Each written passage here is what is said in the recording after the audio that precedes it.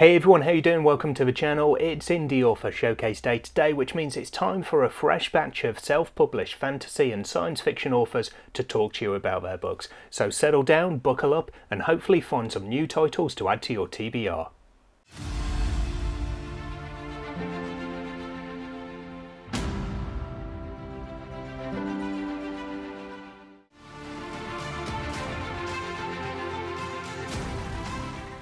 Hi everyone, my name is Bill Adams and I am a middle grade and adult science fiction and fantasy writer, and today I wanted to introduce what is going to be my adult debut. It is called The God's Blood Tragedy, and it is the first book of a 4-book series. It is a dark fantasy taking place in a almost post-apocalyptic, almost dystopian world where 500 years prior, a magical city crashed into the earth and just completely changed everything. And now it's all covered in a poisonous mist where the magic resides. But this book specifically takes place in a desert city where the world's fuel source is mined, and there is a floating fortress over it, so the bad guys have already won. You might be able to see fortress up here, and the book is basically a heist where there's a magical seal that guards the ruins of the ancient magical city, and the main character here, her name is Ash. She's a reluctant hero. She doesn't want to be a hero. She's an orphan at the beginning of the book, and she is drawn back to this city because this is where her homeland is. And her family might be involved here. I'm not going to spoil anything, but if you read the blurb, you'll see that. And the villains have already won, so it's kind of a lot of bloodshed. There's a heist, there's some rebellion, there's some magic tech, there's a lot going on. I put as many fantasy tropes in here as possible, with also some humor and some fun twists on that. So I hope you enjoy it. Thank you.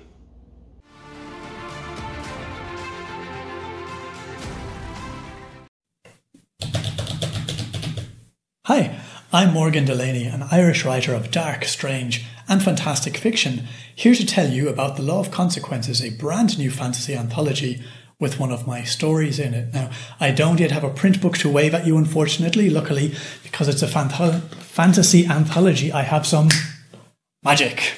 Nice. The Law of Consequences is a collection of 20 short stories by 20 different authors spread over more than 400 pages. It's the brainchild of S.C. Gowland, G.M. White and W.A. Leggett, acting as editors to create a collection of stories all written by followers of the bestseller Experiment Writing podcast. The Law of Consequences is all about magic, swords with fancy names, mystery, intrigue, betrayal, adventure, all that good stuff. But it's also got a theme, like any good anthology. The theme is choice.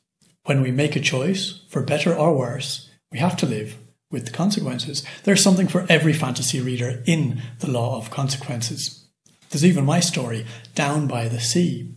The inspiration for this story is waking up one morning with the first line of Edward Lear's nonsense poem, The Owl and the Pussycat, stuck in my head, and a desire to find out what I think would have happened next. In Down by the Sea, the owl and the cat decide to cross the ocean together in a bathtub because they're in love, which is good, but they neglect to pack properly. Owl thinks he should be able to catch fish as easily as mice, and cat isn't going to pack if owl isn't going to pack. Soon they run out of food, alone, miles from anywhere, with nothing to eat. They're forced to make some tough choices. Find out more about the other 19 stories by checking out the Universal Book link, which will take you to your favourite bookshop to grab yourself a copy. Why not? It's only $2.99. Okay, bye.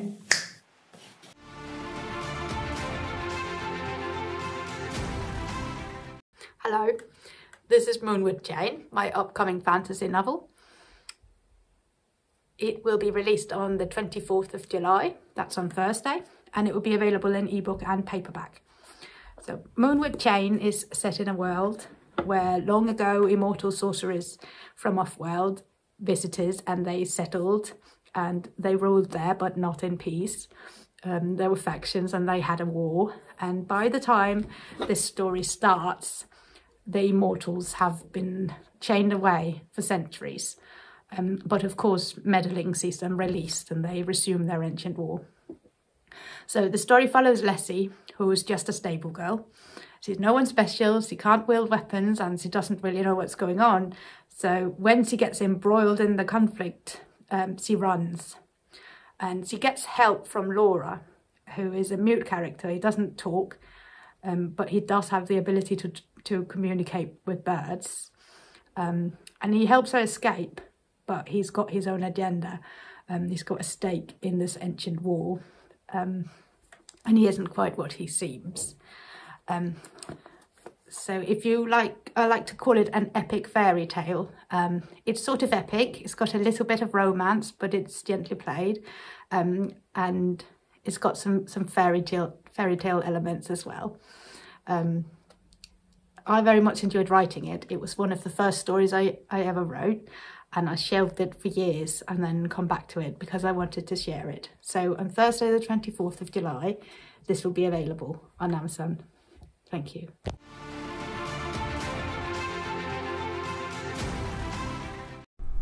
Okay, it is. My magic mic. No. What do you mean, no? Okay.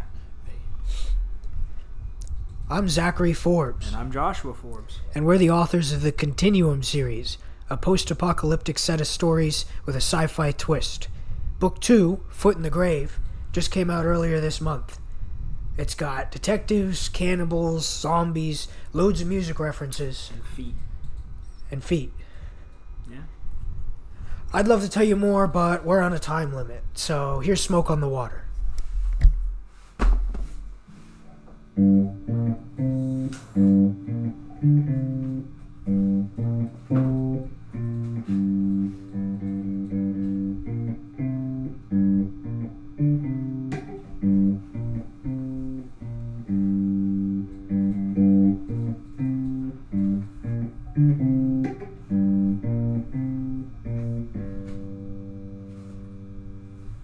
Foot in the Grave.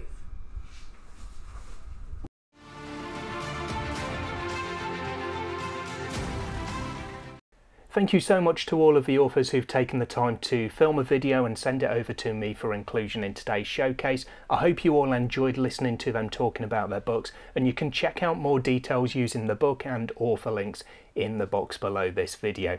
If you're a self-published fantasy or science fiction author and you want to appear in a future one of these videos, check out the showcase page on my website, dominishbooks.com, and you can find all of the details you need there to get a video over to me. That's all I've got for you today, so thank you very much for joining me. I hope to see you in the next one sometime soon. Until then, as always though, take care of yourselves, read some good books. Bye for now.